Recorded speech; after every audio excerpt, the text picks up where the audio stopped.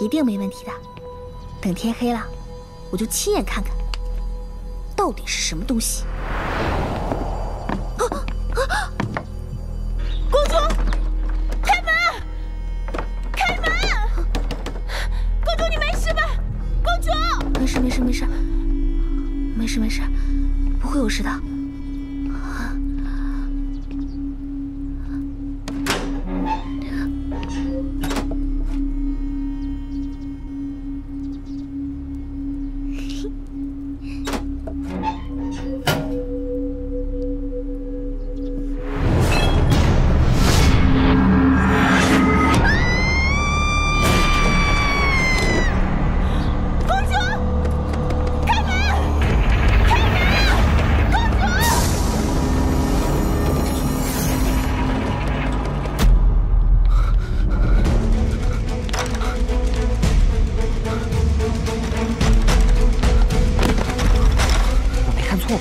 那是摄政王吗？是他。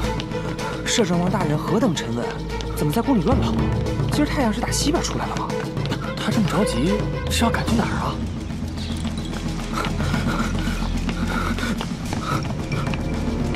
殿下，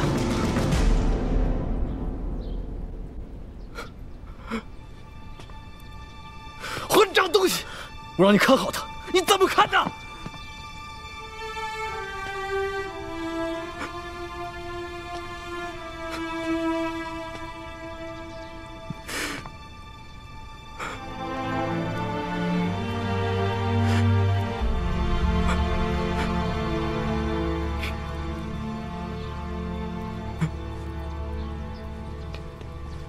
容止，你怎么了？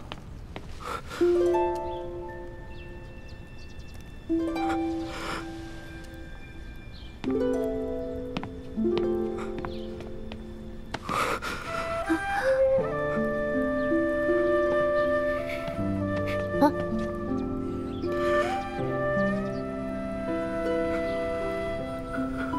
我以为你已经……你以为我什么？ 我以为我走了之后，你又偷偷跑来店里。你看，我这不是没事吗？你看我真的没事儿，我不是怕你生气，所以我才没有告诉你。你别生我气啊！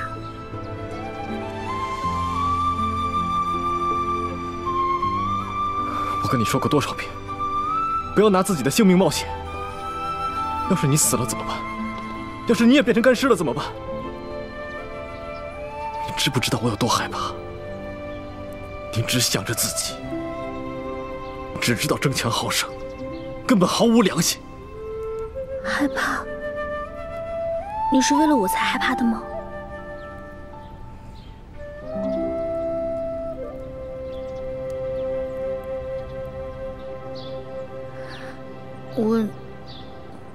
是你不让我进刘备殿的，所以我才用佛像镇鬼来当理由，就偷偷藏进去了。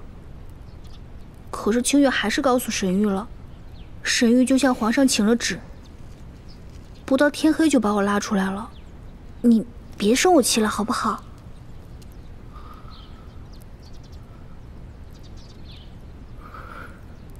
那里面的人是谁？殿下，这是我特意找来的一名死囚。 他自愿参加这个试探，来换取自由，生死无悔。我已经尽了全力了，可还是失败了。我来看看。霍玄，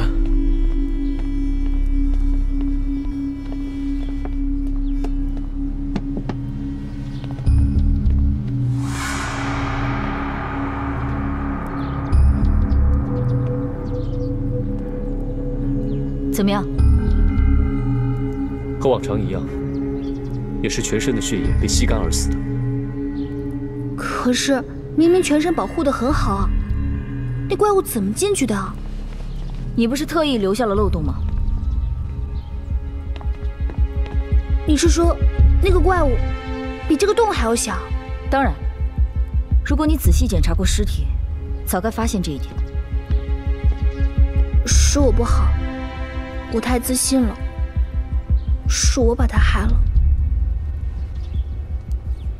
你来看一下这个，这是什么？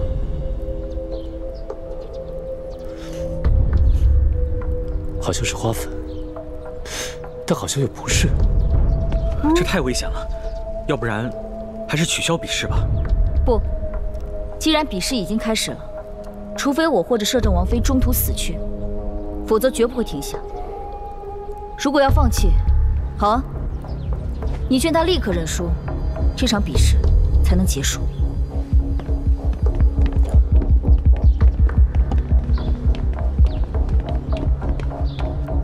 殿下，你怎么也不劝一劝后将军啊？依他的个性，没查明白，是绝不死心的。可是，好了，我已经答应了他们这场比试，不会再干涉其中了。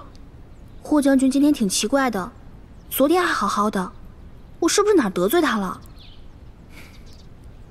沈玉，把佛像请走。容止，你可以继续比试，但一举一动必须要告诉我。你太霸道了吧！你给我回来，容止。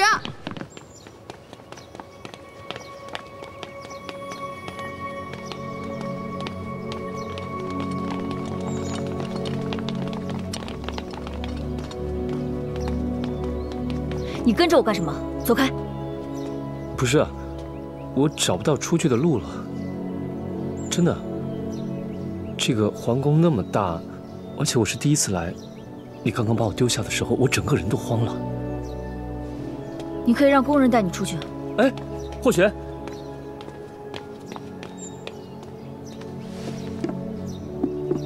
难道没有人教你要善始善终吗？是你把我带到宫里面来的，就应该你把我带出去才对。顾欢，怎么？你生气了？你明明知道。知道。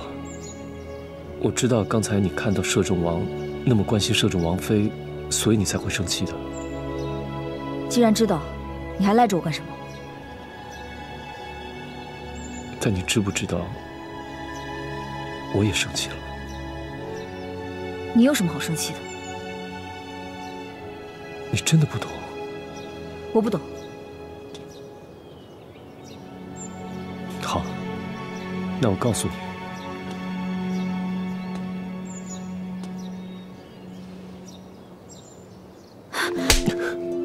放肆！对不起啊，但是我心悦你。不可能！为什么不可能？你明知道我的容止，那又怎么样呢？你明知道容止害的是楚玉，你不是依然也在坚持吗？而我呢，一路从荆州千里迢迢来到平城，我唯一的理由就是你。顾欢，你要是再不住口，我就割掉你的舌头了。一个人的心是无法被控制的，就算你把我的舌头给割掉了，也无法阻止我去爱你。我不想再听你这些废话了。霍玄，总有一天我会让你知道真正爱你的人是谁。到那天为止，我会一直等你。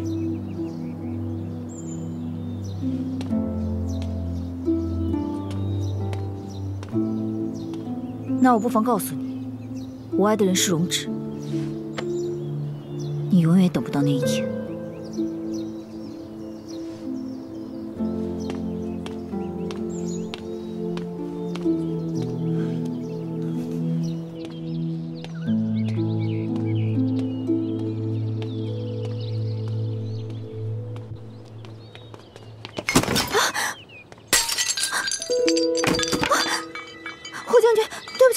对不起。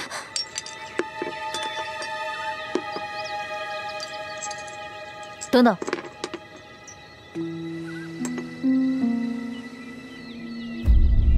月华殿的琉璃盏坏了，这是特意送去替换的。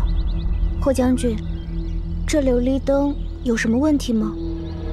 对，有问题，有很大的问题。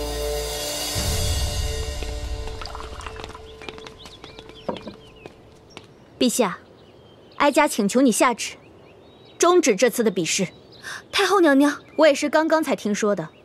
那夜若非是沈玉来请旨，那死在佛像里的人就是摄政王妃。这么危险的比试，怎么能继续下去呢？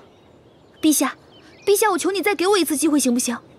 不是还有1天吗？难道你忘了那些人是怎么死的了吗？你想让陛下再给你一次机会，那你就说出一个更好的解决办法来。我阻止过他，但对于楚玉而言，临时终止比试就等于要他命。摄政王妃，太后说的对，不要拿性命去冒险。这件事情就此作罢，朕重新拟定一个考题，你们再重新比过。可是陛下，飞凤将军到。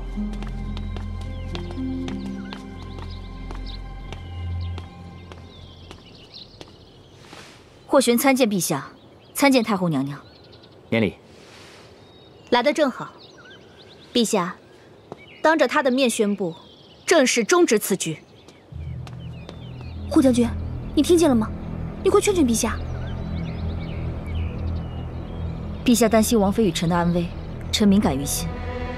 但陛下金口玉言，既已命臣查清刘备殿之事，臣不敢不从。陛下请勿忧心，臣有一个法子。什么法子？咱们应该举行一个祭祀。祭祀？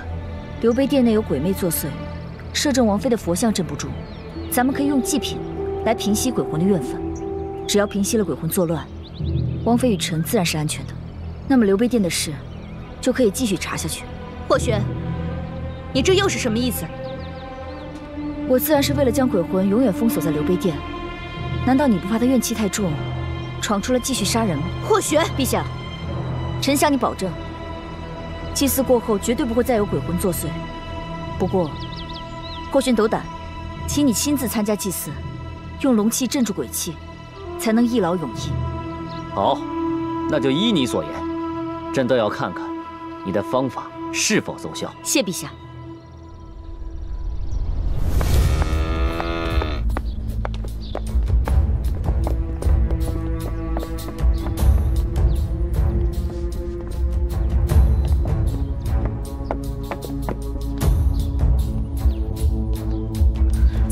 霍玄，你是疯了吗？居然让陛下以身犯险！太后娘娘，你可千万小心点，可别惊动了鬼。你鬼在哪儿呢？我也想看看。参见陛下。红袖，你也来了。有陛下在这儿，红袖自然无所畏惧啊。就是有你们这种唯恐天下不乱的人，才搞得整个宫里乌烟瘴气的。太后娘娘，霍将军也是一番好意，想帮刘备殿驱邪，你怎么能怪他呢？天快黑了，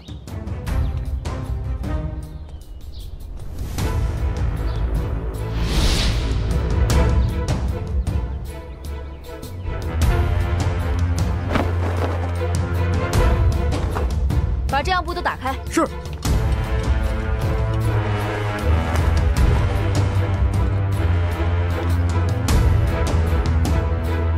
谁？抓住他！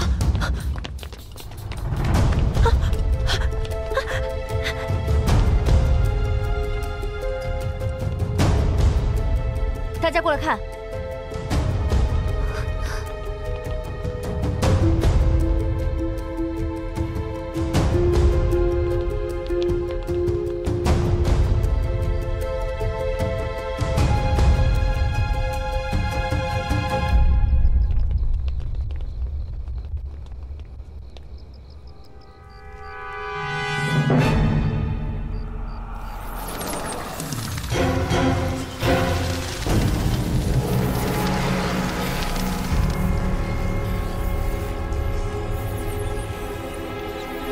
这什么东西啊？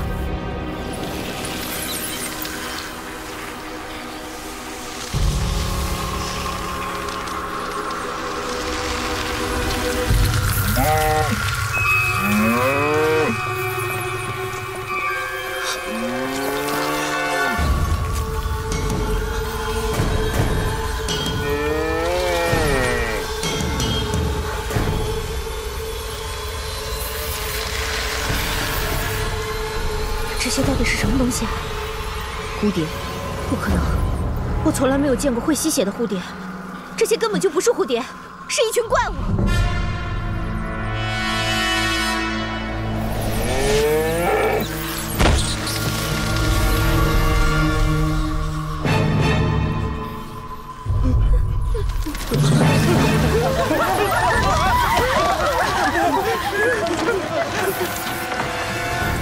不能让他们出来，赶快封上！走，走。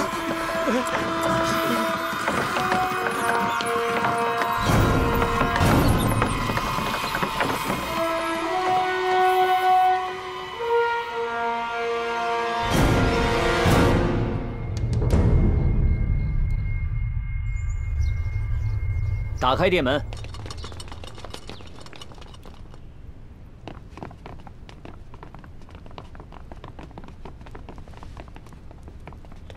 去倒杯茶来。是。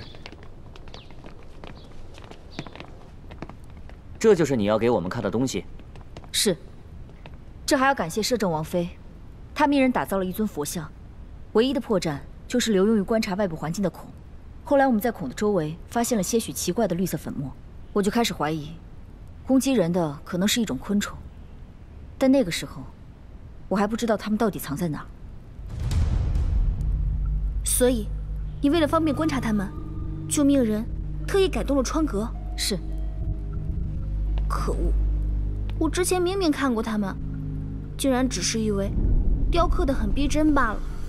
蝶恋花是常态，就算有普通人注意到了，也不会想到是活物。不错，这种蝴蝶的体型比普通蝴蝶要小，吸完血消化完之后，又会恢复成飞蛾大小，重新回到壁上。这什么？是蝴蝶！蝴蝶！娘娘，娘娘，你怎么了？太后娘娘，你没事吧？娘娘，你哪不舒服？太医，快请太医过来！滚！混账东西！奴不知道，奴什么也没做。太后娘娘，除了你还有谁？奴怎么敢碰这种吸血的东西啊！太后娘娘，来人，拖出去！奴是冤枉的。太后娘娘，太后娘娘，是你！太后娘娘，这一切就是你的阴谋！太后娘娘，你在说什么？飞凤将军，是你提议送来祭品，又是你破解了吸血蝴蝶之谜。现如今太后娘娘茶杯里又冒出了死蝶，除了你以外，谁还有这样的机会做鬼？宫中不会无缘无故出现吸血蝶，一定有人豢养培育。这样的人，必须常年留在留杯殿，才能掩盖这个秘密。太后娘娘，你可别忘了，我一直在外带兵，根本没有这种时间和机会。所以，有机会豢养吸血蝶的，只有一个。雅奴，你为什么要豢养这些蝴蝶？霍将军，他不会说话，而且也没有办法写字，要怎么告诉你啊？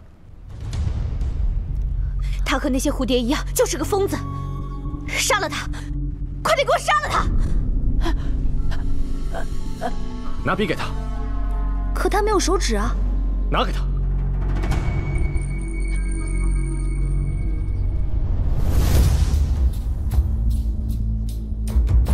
你们一个个都在干什么？他就是一个杀人的疯子，应该立刻被处死。你们居然还想让他说话！朕也想知道，他到底会说什么。陛下，这个疯子杀了22个人，如果他死了，可能这些见鬼的蝴蝶也就都消失了，宫里就不会再死人了。太后娘娘，就算是死囚，也要给予申辩的机会。你为什么这样激动？写好了。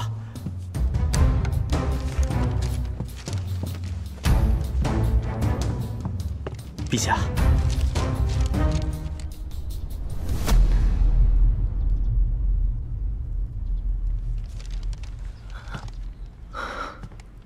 母后，这是真的吗？陛下，这是诬陷。岳夫人明明是病故，与哀家有什么关系啊？有人想要污蔑于我，设计了这么大一场骗局。这一切就是个阴谋。这个哑奴，她以前就是岳夫人身边的一个宫女，她曾经犯下了偷窃的过错，为是迫不得已才割了她的手指和舌头。可是这与岳夫人的死毫无干系啊！是。当然。你为何要构陷于我？谁指使你的？你说。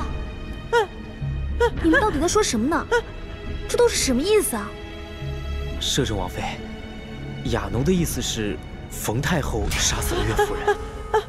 冯太后为了掩人耳目，又将岳夫人的亲信挨个找借口都杀死了。雅奴才在这里豢养吸血蝶，为了给岳夫人报仇雪恨。即便不能如此，也可以制造出岳夫人冤死、灵魂不安的假象，来赢得陛下的注意，好为岳夫人含冤昭雪。太后杀死了她全部的亲信，可她不是还活着呢吗？她当年犯的罪，理应处死，就是因为先皇开恩，她才捡了一条命。母后，这是陛下，你怎么会相信一个宫奴说的话呢？我问你，你说我是凶手，证据呢？其他人都已经死绝，雅奴是唯一的人证。太后娘娘割掉她的舌头，又叫她如何申辩？我听闻，雅奴的舌头又长出了半截，被太后娘娘知道了，又叫人硬生生的给重新结了。如此狠毒的手段，实在是叫人心寒。可就算是这样，雅奴依然不肯放弃希望。他宁愿与这些怪物为伍，也要找寻机会报仇。如此苦心苦意，怎会是污蔑？陛下，太后封不住，悠悠众口，宫中一直流传着刘备殿的秘密，好像这里的冤魂心有不甘，要你为他们伸冤报仇啊！陛下，红袖，你跟这个雅奴根本就是串通好了，设计这个局，想要构陷于我。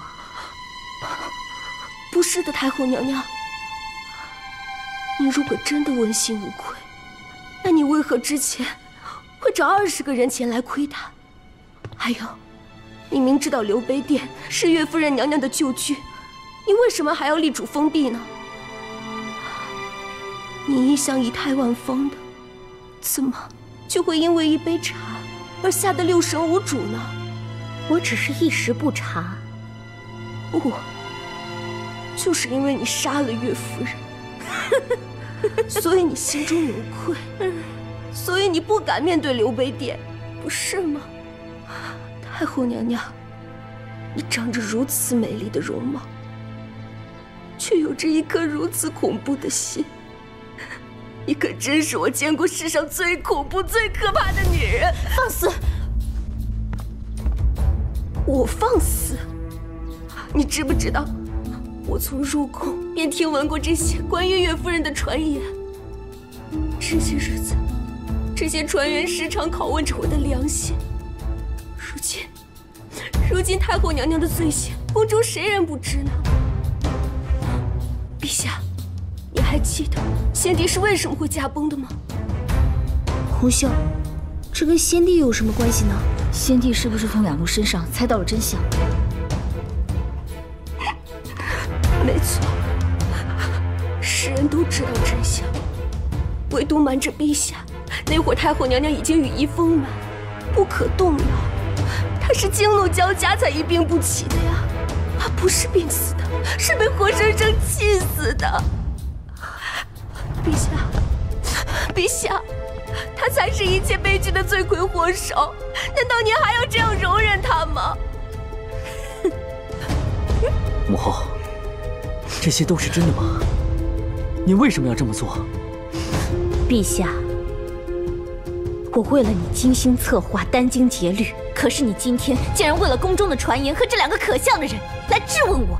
我是你的母后，是我把你一手教导成人的，难道你就这么对待你的母后的吗？还有容止，他们口口声声都在污蔑你的阿紫，你就这么听着吗？太后，你为了权势，不惜干涉我的婚姻，搅乱我的生活。事到如今，你又想起我这个弟弟了，希望我为你冲锋陷阵。你提出要求的时候，不觉得心虚吗？马雪云死的前一天，你是不是见过她？荣止，你到底在说什么？本来我也不愿意相信，但是后来马雪云的死让我起了疑心。派人调查之后，发现太后你暗中挑拨楚玉和马雪云的关系，让他俩的矛盾越陷越深，最后无法挽回。我们家主子身体娇弱，您纵然心中有气，也不应该撒在他身上啊。他身体那么弱，怎么承受得住啊？王妃，侧妃一心想与你交好，未曾有分薄宠爱的意思。可你竟用口指害人，口口声声说我害他，到底怎么回事？我要自己去看。主子身心受创，请摄政王妃仁慈，别再闹事了。我不会伤害他，我就问几句话不行吗？不，奴绝不会再让你伤害主子。太后娘娘，这都是真的吗？我没有。有一就有二。如今你对待楚玉和霍玄，也是用同样的法子。你希望我为你所用，又竭力抑制我的势力，生怕我拉拢霍家军和刘宋。为了防备我这个摄政王，真的费了不少心思。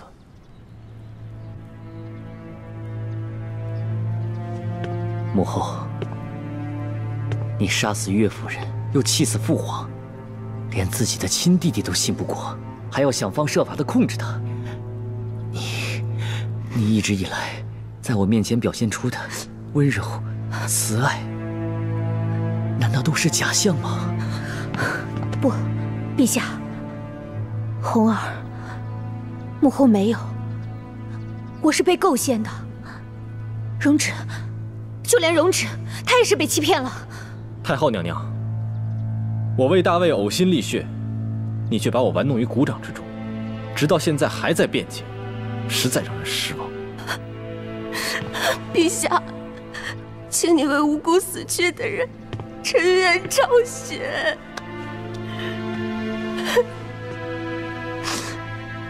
如今人证物证俱在，朕也无法替你开解。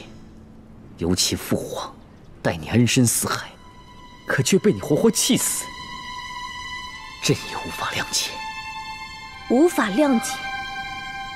红儿，你不是一直说我无情吗？但是我所做的这一切，全部都是为了你。当年岳夫人她恃宠生骄，数次构陷。如果不是我想办法除掉她，你能当上现在的皇帝吗？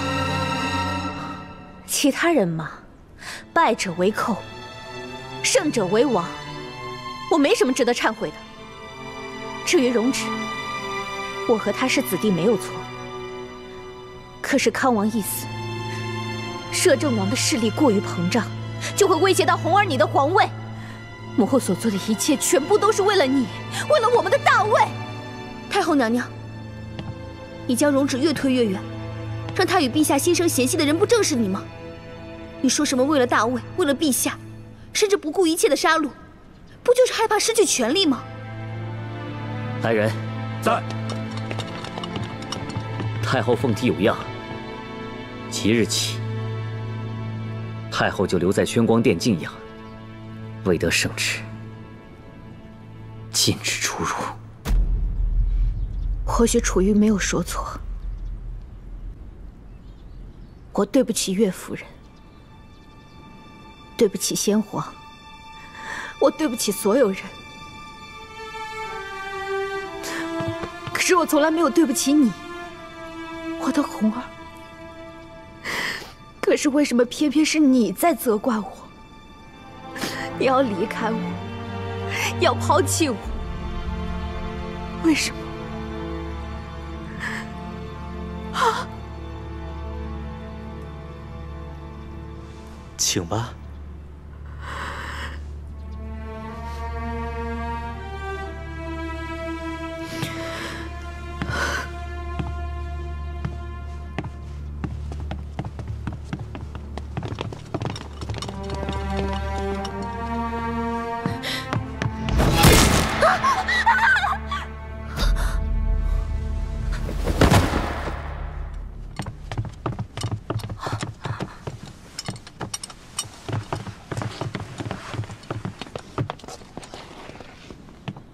陛下，你的考验已经完成，这场比试是我赢了。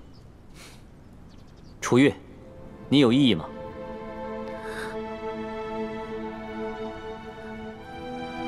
没有。朕宣布，最后的胜者是飞凤将军。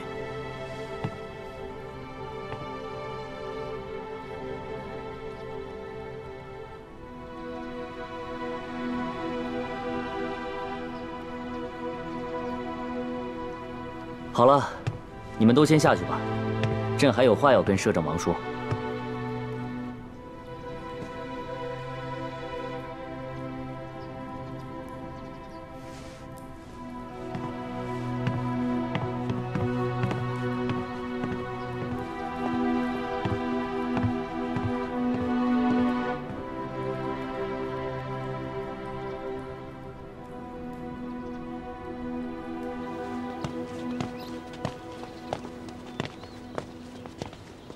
飞凤将军，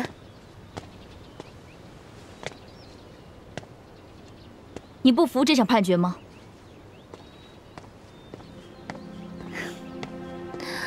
我只想问你一件事情：今天这一切，是不是你事先策划好的？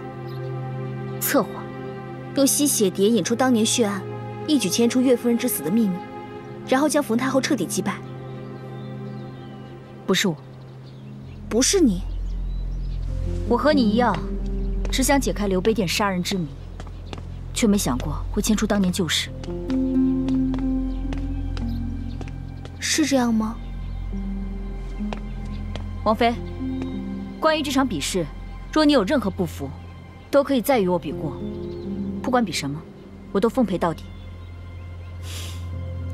不必了，既然我敢应战，就输得起。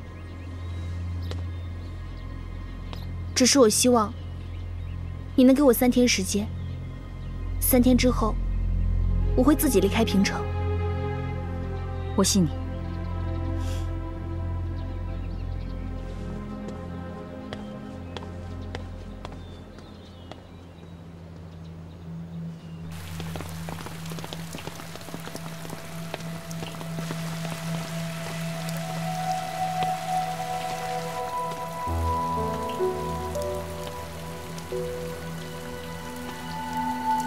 怎么了？怎么这么看着我啊？就是突然觉得有点不认识你了。这话从何说起啊？还记得你刚进宫那天，在宴会上，那场戏演的是故意给皇上看的，对吗？是。我平日里见你对皇上嘘寒问暖，殷勤备至，以为你是真情对他，原来不过也是为了权力。楚月，你说皇上为什么会喜欢我啊？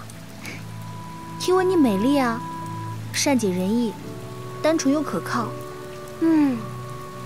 你说的都没错。年轻、美貌、天真、单纯，这都是我的优点，也是皇上看重我的原因。同样，显赫的权力、尊贵的未来，那是皇上的优点，也是我爱他的理由。楚月，你为什么一定要把这两者区分开来呢？这可是一件很愚蠢的事情。我不明白。楚月，自古以来物竞天择，男人会选择和美貌佳人在一起，同样，女人则会选择最强大的男人为归宿。可是，我跟你的看法可能不太一样。就算容止不是摄政王，喜欢就是喜欢，不会变成不喜欢的。楚月，那容止的风度翩翩，气质非凡，还有他远胜常人的心智，不都是皇室一族精心教养和一手栽培出来的吗？你呢，可以不喜欢他的权力和地位，但是你喜欢他的一切，可都是权力和富贵滋养出来的呀。你又怎么能割舍开来呢？好，好，好，我争不过你。不过，今天这一切，你是不是早就……既然知道，你又何必问呢？不光是我，还有雅奴，我们都是别人早已安排的棋，我顺着别人的棋路走，又可以享尽天下的荣华富贵，何乐而不为呢？顺着棋路走，那下棋人是谁啊？你还记得那天你来找我？学而时伴君如伴虎，凡事三思而后行。是，红袖一定不会忘记殿下的提携之恩，请殿下放心，我一定能完成殿下交代的事情。红袖，好了，今天就学这两个。楚玉，好，记住了。你怎么来了？刚刚你在跟谁说话？容止吗？你看错了吧？摄政王怎么会来这种地方啊？你说什么？那天的人影就是容止，他就是下棋的人。你现在就去冯家看一看，不就全都明白了吗？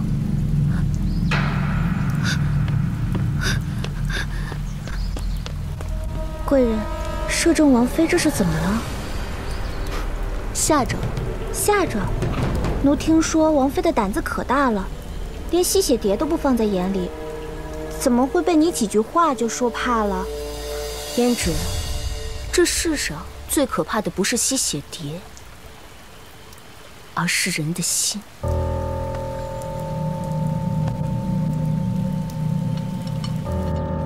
摄政王有令，冯家上下众人立即押回廷尉，择日再审。我不信，容止他人呢？你让他过来！这个混账东西，我绝不放过他！快点！太后，我要见太后娘娘。沈玉，这一切是不是都是容止干的？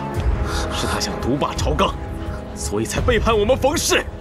他逼得太后退避深宫，逼得我走投无路。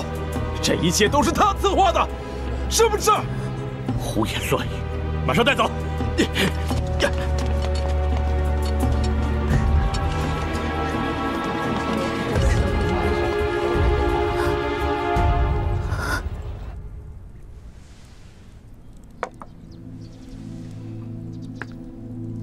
红儿，你小的时候最喜欢玩这个拨浪鼓了。你现在长大了，也就不需要母后了。为什么？为什么每一个人都在指责我？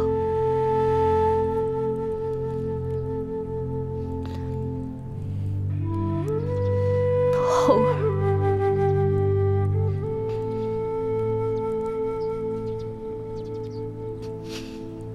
你应该理解我的。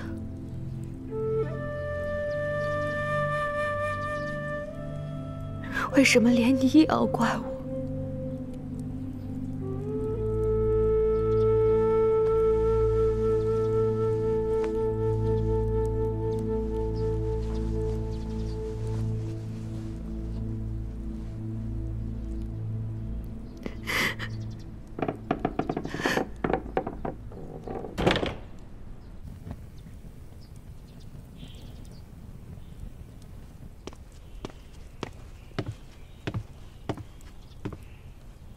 和皇上商量完大事回来了。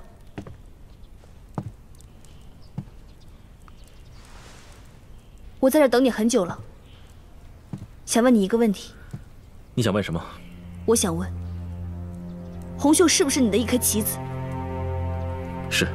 你明明知道吸血蝶的秘密，可你还是看着那些人死去，看着我忙得团团转，你始终按兵不动，是要等最佳时机，在皇上面前拆穿一切吗？我没有。你没有什么？是没打算处处隐瞒，还是没有对我的努力袖手旁观？容止，在你眼里，红袖、飞凤将军，包括我，都是棋子，对不对？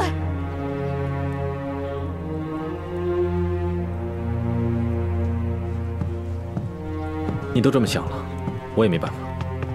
你现在连解释都不肯了，是不是根本就不屑一顾？你都把我想得这么狠心了，又何必穷根究底？你说是，那便是好了。容止，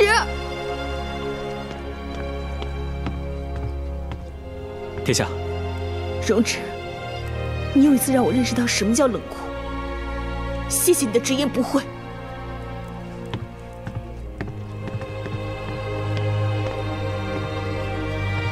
殿下为何不向王妃解释？他说的是事实，有什么好解释的？就算一切都是假的，你对王妃的关怀肯定是真的。我都跟了你这么久了，从来没见过你这个样子。不要再提这件事。殿下，我让你办的事情，你办得怎么样了？冯太叫嚣着要见太后申诉，不必理会。你会不会觉得我对冯氏一族太过苛刻了？冯太行事狂妄，又与你不睦已久，更何况冯太后表面十分亲厚，背地里却不计一切手段来制约你的权利，甚至暗中安排人手监视你的一举一动。她根本就不顾亲情，我们又何必手下留情呢？她是太后，用亲情控制我，为她谋划，又用权力辖制我的野心，这并不奇怪。殿下，清月，你说人心怎么会这么复杂？我越来越看不懂荣止了。公主啊，我觉得呢，人跟动物其实是一样的，你总不能要求老虎不能吃兔子，狼也放过羊，那人也是一样的，人就只能吃人了呗。其实我厌恶的也不是彼此斗争，就是平日里那些虚与委蛇和不动声色。这是我觉得人心最可怕的地方，也是我最不能接受的。谁啊？是你啊，王妃，奴刚才不小心打碎了茶盏，我这就换一个新的来。等等，清月，你去外面等着，我有话要跟兰若说。嗯。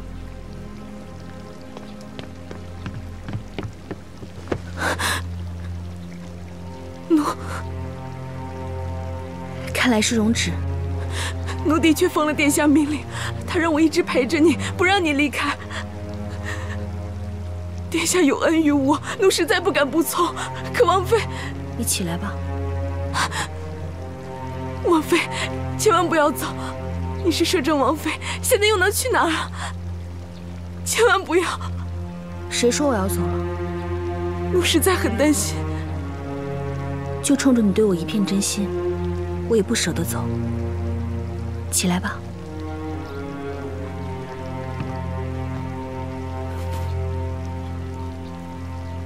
可你一直都不开心，都是过去的事了，不提了好不好？从现在开始，我保证哪儿都不去。你呢，就别担心我了，好吗？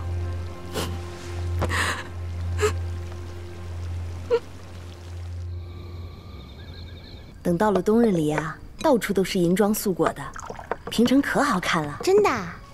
而且啊，这树梢、房檐都会挂上长长的冰棱，这河面上还能结厚厚的冰。到时候呢，就可以玩雪橇，去冰面上凿个洞钓鱼。我喜欢这个，咱们什么时候能去啊？这如今天气还这样暖和，要结冰还早着呢，慢慢等吧。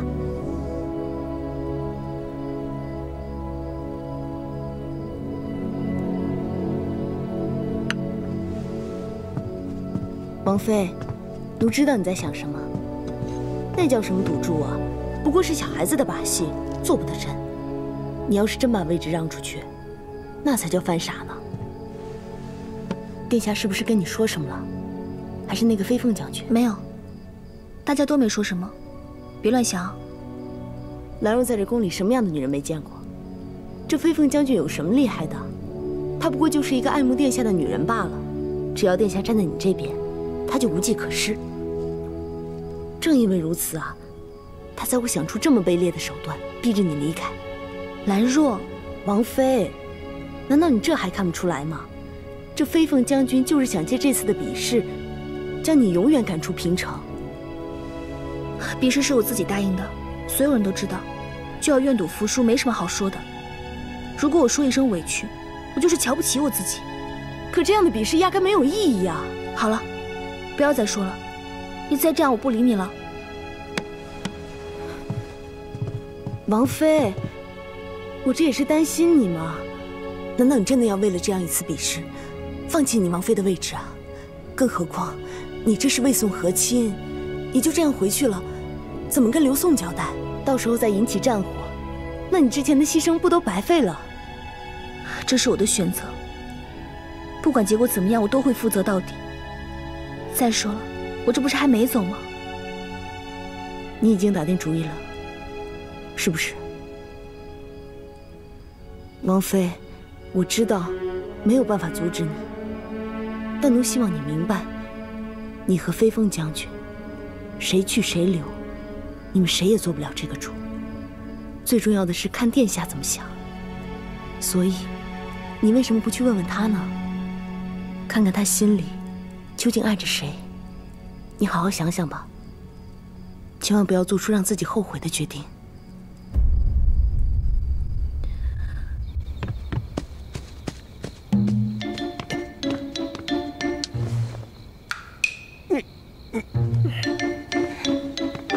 哎呀！啊！哦！哎呀！我好不容易才潜入摄政王府的，你就这么对待我呀？哎呀，好疼啊！啊！真的假的？真的，好痛啊！快过来看看。摔着了吗？这儿。这儿吗？这儿。没破。清月，我喜欢你。你放开！你个流氓！你放开！你流氓！哎，清月，我是认真的。你家主子输了比试，必定会离开平城。你们刘宋的确十分繁华，但我们大魏也毫不逊色呀。我带你啊，吃遍大魏的美食，浏览美丽的风景。松开！我们快快乐乐在一起，好不好？你放开！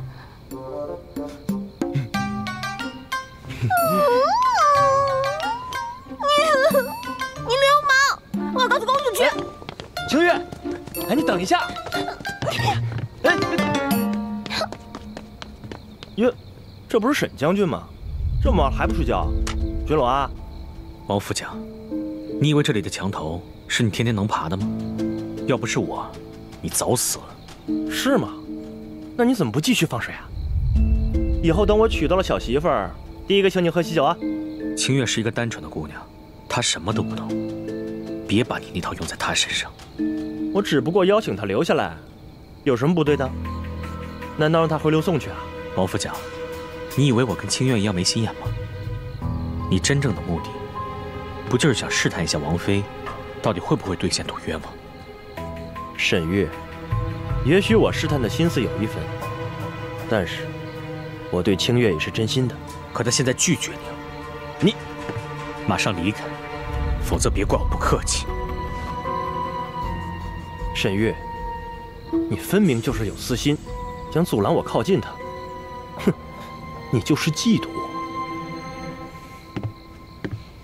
你分明就是嫉妒我！臭黄色，你个大流氓，一天就知道欺负我，坏人！混，看我不打死你！打死你！哎呀，哎呀，哎呀，哎呀，哎呀，谁呀？没长眼，这一天天的，有完没完呀？又拿弹弓伤人啊？我不是故意的。你就是故意的。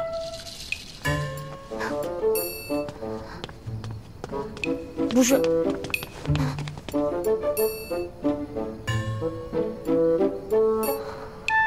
怎么了？怎么了你？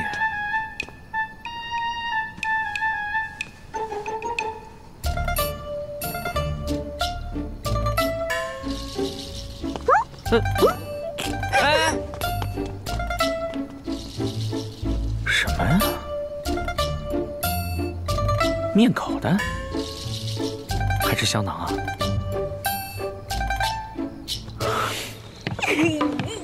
清月，坐。我可都看见啦。你看见什么了？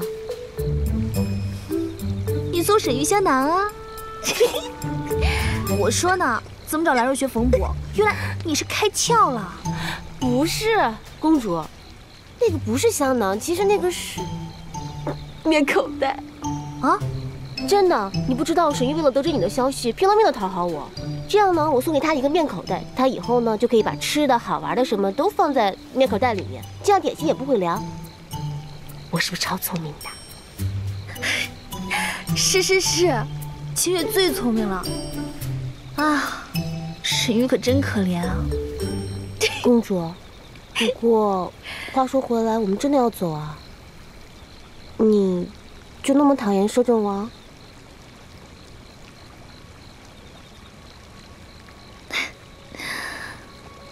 不是。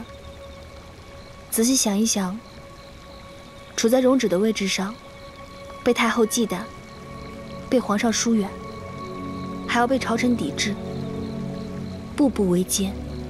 可是我呢？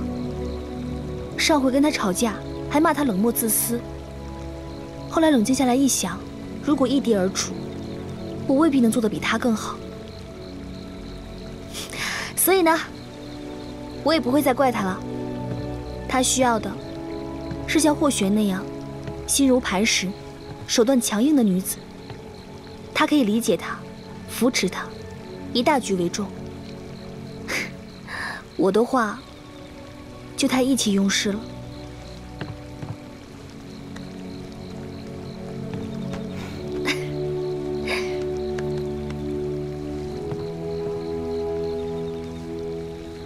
啊！我又不是你摸我头干嘛？摸几次了今天？就摸。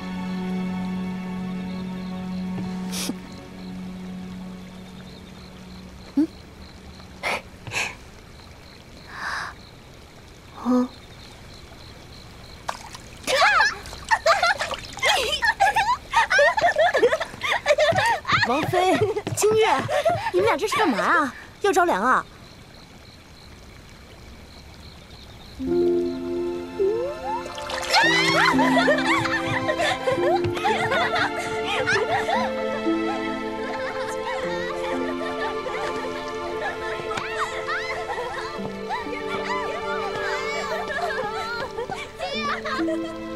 那边什么声音？好像是从丹凤轩传来的。这么晚了，王妃又在闹什么呢？哎，殿下，殿下！沈将军，你这是何意啊？皇上派你来府上，只是督促摄政王，又不是监视。你可别拿着鸡毛当令箭。沈玉，入了摄政王府，你就要牢记自己的身份，处处以摄政王的喜乐为先。如果你逾越本分，那我就只好得罪了。兰若，你说平时这样玩多好，你呢就不应该老板着脸，你就应该多笑一下，笑。你笑一个嘛，笑一个。殿下，清月，我们俩出去，让殿下跟王妃好好说说话。走。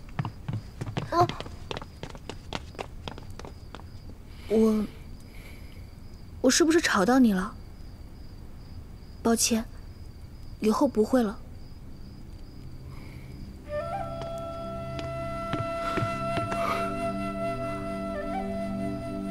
荣池，没有我的允许，你不许离开平城。我不喜欢你把我当赌注，不喜欢你输了就跑，所以我不许你走。你凭什么不许？因为我是你的夫君。这理由对我来说没有意义。还有别的理由吗？荣止，你要是想留下我，就得说出打动我的理由。你说得出来吗？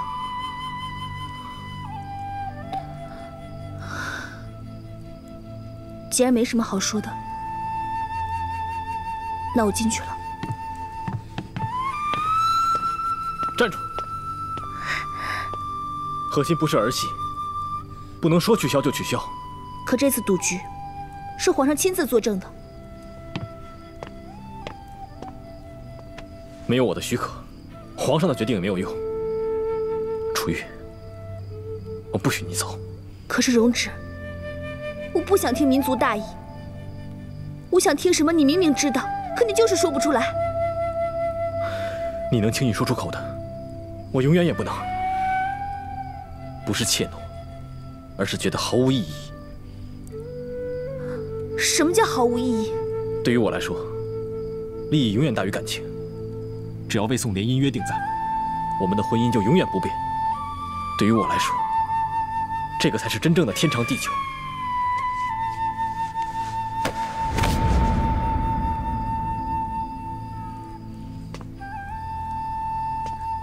可是这样的天长地久，我一点儿也不想要。楚玉，对不起啊，说了不再为难你，自己却又忘了。容止，谢谢你包容我的任性。你还没有答应我，不要离开平城。以后再说吧，我要睡觉了。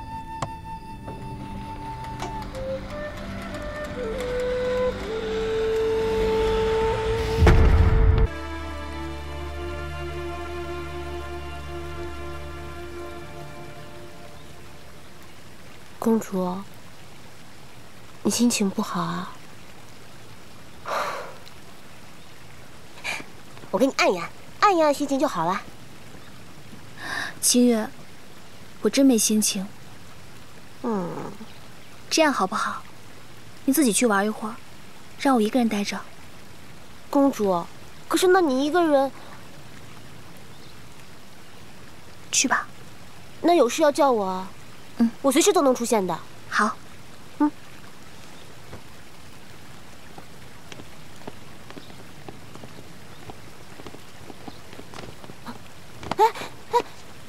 嘘。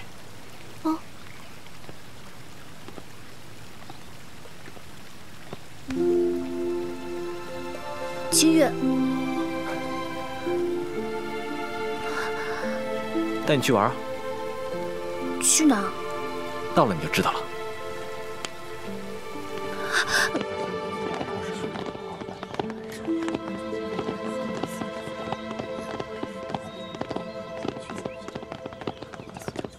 你带我来这儿干什么？自从你来大魏以来，一直都被困在王府里，一定很闷吧？今天是难得的佛教盛会，大家都远道而来，想一睹大师的风采。走吧。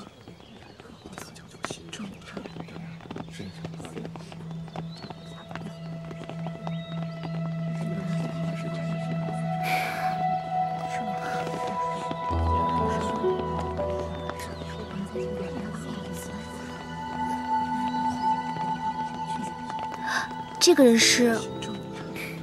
他是刘宋的高僧，一直在大魏游历，今日才到平城。如果你想见他，我待会儿为你引荐。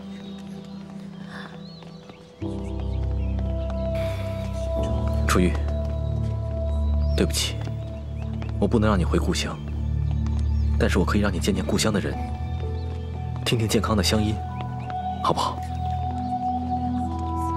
容止。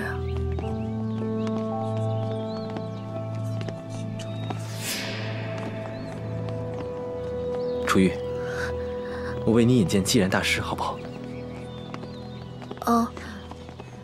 可是容止，我突然间想吃北街的糖饺了，你能给我去买吗？好，你在这等我。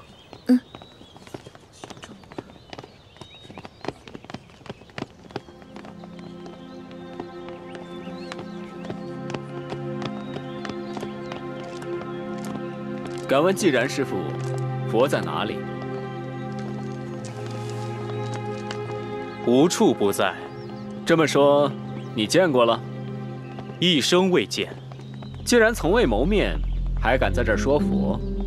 今日小僧在此，是佛的安排。你如今质问我，是佛的安排。百姓经历的苦难，也是佛的安排。若问小僧佛在哪儿，佛在你身边，给你考验，给你指引，让你觉悟，让你度过。郎君面部愤世嫉俗，你真正疑惑的不是佛在哪儿，而是你自己究竟想要什么。当百姓陷于灾祸，横尸遍野，你所谓的佛又在哪里？他承受万家香火，为何不愿下来救人？阿弥陀佛，佛在审视人间，判断每一个死去的人，到底是该去西方净土，还是阿鼻地狱。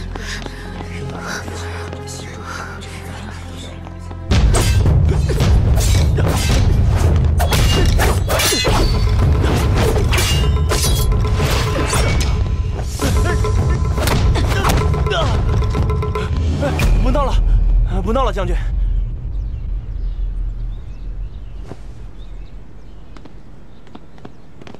将军，你到底怎么了？我没事。将军，这次比试明明是你赢了，可这几天我在你脸上看不到一点欢心，这到底为什么呀？对我而言，比试就是比试，全力以赴就是了。我自信不会输给刘楚瑜。事实也是如此啊。不是这样。将军，你到底怎么了？我赢了比试，可是输了容止。我不明白。爱情不是比试，更不是战场。他真正关心的人是谁，爱的人又是谁？在最后一场比试中，已经昭然若揭了。这比试就是你赢了，刘楚玉就应该离开平城，你才是真正的摄政王妃。这样取得的胜利，与强取豪夺何异？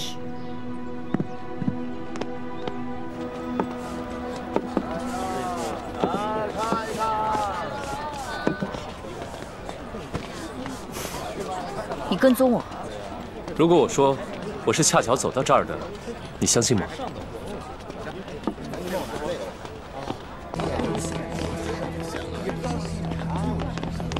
殿下，要不要禀报皇上？是。等等，我亲自向皇上谢罪。是。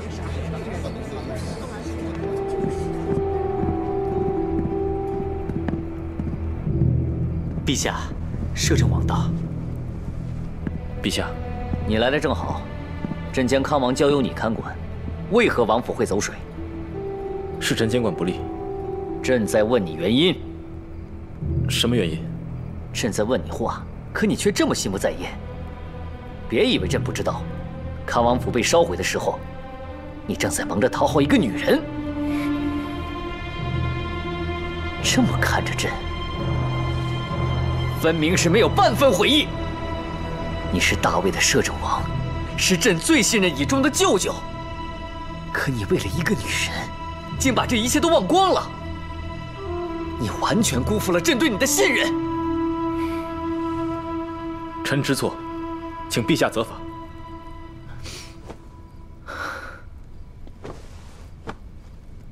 康王也是皇室血脉，他的身上流淌着全天下最高贵的血，朕明明可以放他一条生路，却还是逼得他发了疯。你知道这是为什么吗？因为康王谋反，忤逆了陛下。不，因为他的野心凌驾于朝廷和百姓的利益之上，妄图发动叛乱，将整个大魏卷入一场阴谋的战争。所以，尽管朕无比心痛，却还是要这么做。身为朝廷的统治者，个人的喜怒哀乐、兴衰荣辱都不再重要，重要的只有一件事，就是永远不要忘记扛在肩上的责任。臣清楚自己要做什么。那就好。霍玄，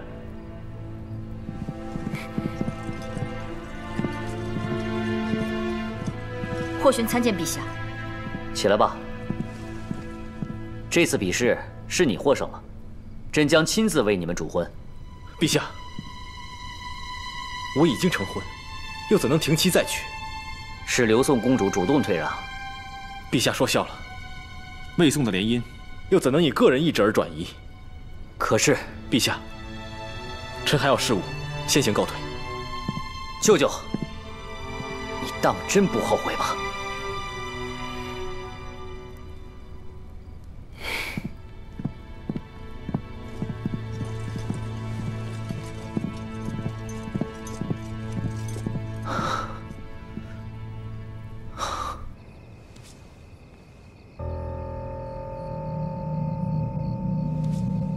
荣止一直在利用你、欺骗你，公主，这是无色无味的毒药。只要荣止一死，你就可以再获自由，回到大宋，过回你以往的生活。你之前说的到底是不是真话？荣止真的一直在骗我？田如镜，你把话说清楚。事已至此，你还在追问，公主，如果你不能狠下心肠，便会成为荣止的祭品。你不要忘记，荣止为了权力，伤害了多少人。你告诉我，田如镜，你在说谎，荣止没有骗我，他不是你说的那种人。你告诉我，你为什么要污蔑荣止？田如镜，你说呀，你说呀，田如镜。王妃，王妃，你没事吧？殿下到处找不到你人，实在心急如焚，偏偏康王府走了水，殿下让我来找你，送你回去。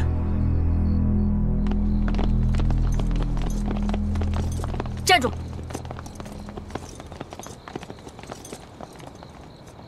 霍玄，我今天还有事，有话明天说吧。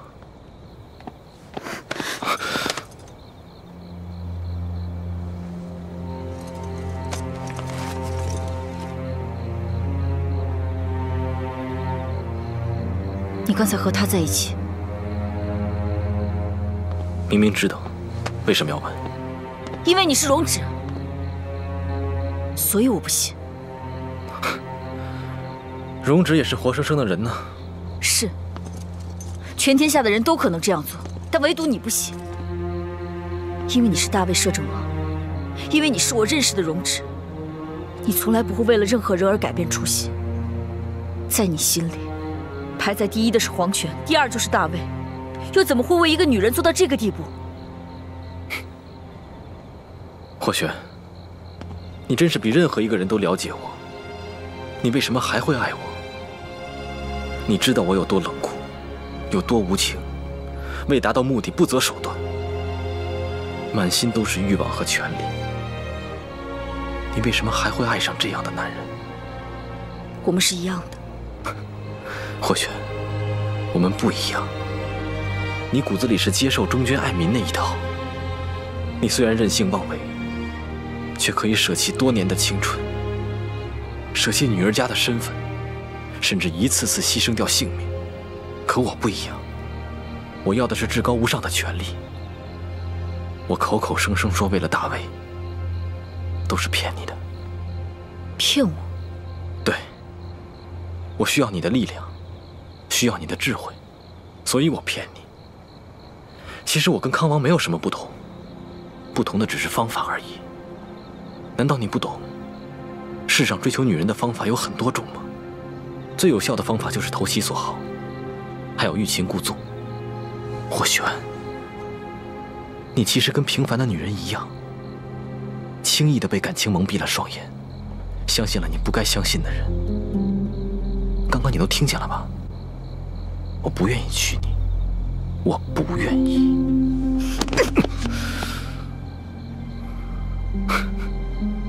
这一拳是我送给你的，因为你不但侮辱了你自己，也侮辱了我。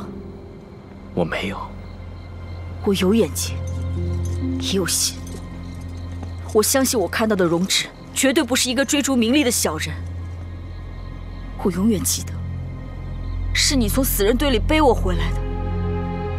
在战场上的时候，你和我并肩作战，共同进退。我爱你，我不光是爱你的皮相，我更爱你的灵魂。现在你说我爱的是一个卑劣的男人，我第一个不会原谅你。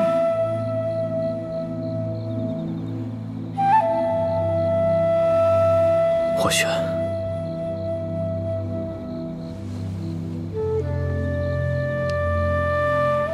荣止，我现在认真的问你，你对我到底是什么样的感情？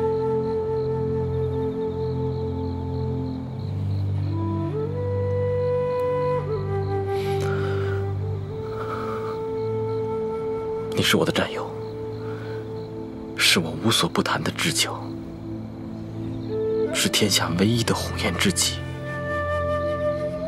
也是我最信任的女人。可你爱楚玉，是吗？是。我爱他。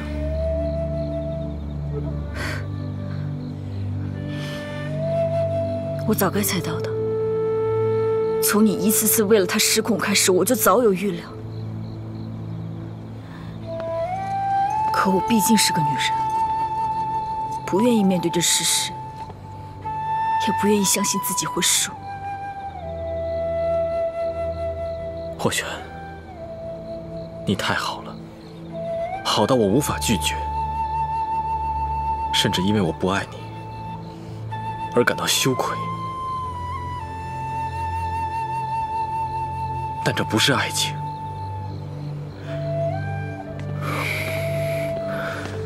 你可以是我的战友，是我的妹妹，是我的至交，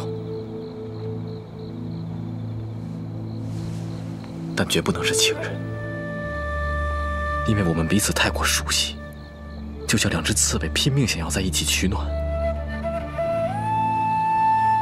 却无法真正的靠近。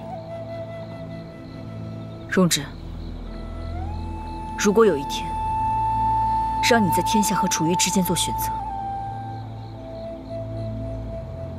你爱上了一个善良的留宋女子，她根本不懂你的抱负，也无法承载你的野心。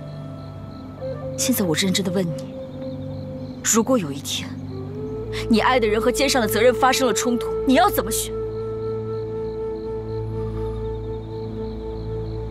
你说话，我想知道答案。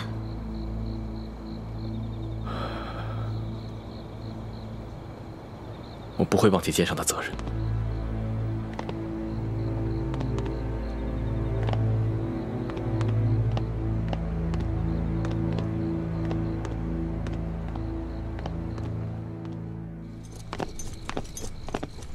殿下，王妃已经回来了。